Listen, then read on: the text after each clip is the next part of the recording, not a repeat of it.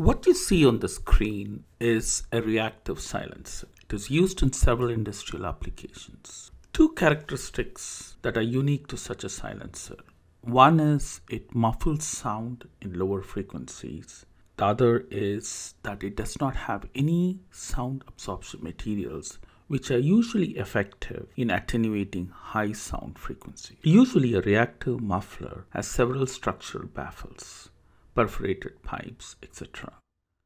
In part 1 of this video, we shall discuss how we can analyze a simple expansion chamber type reactive muffler and how engineers look for one important result called sound transmission losses, which is a direct measure how much sound is attenuated.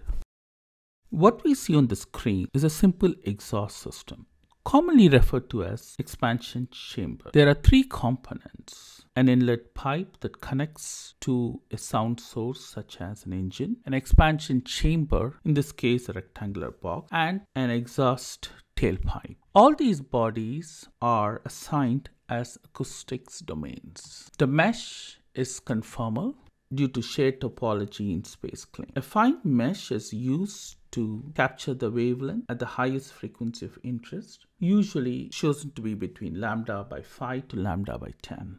The inlet and the outlet surface are assigned a radiation boundary condition. What this implies is there is no sound reflection at these ends.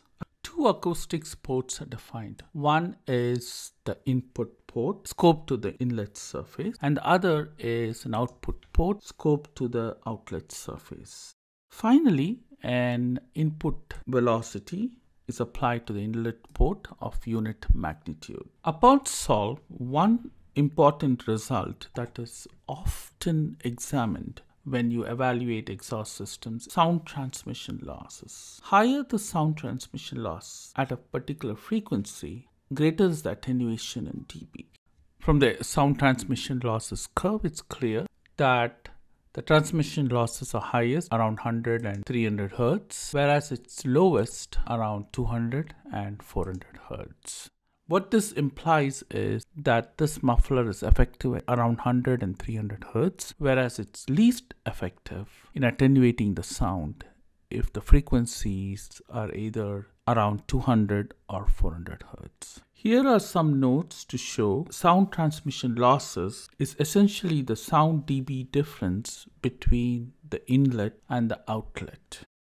Sound transmission loss can be computed as the difference between input sound power obtained at inlet port A and the output sound power at the outlet port B. Since sound power is usually small, it's expressed in a log or a dB scale. One can simplify this sound power in terms of sound pressure, area, the impedance of the sound, which is a product of the density and the speed of sound. When simplified further, it turns out to be the difference in sound pressure levels between inlet A and outlet B. Higher the sound transmission losses of an exhaust system at a particular frequency, greater is the noise attenuation at that particular frequency.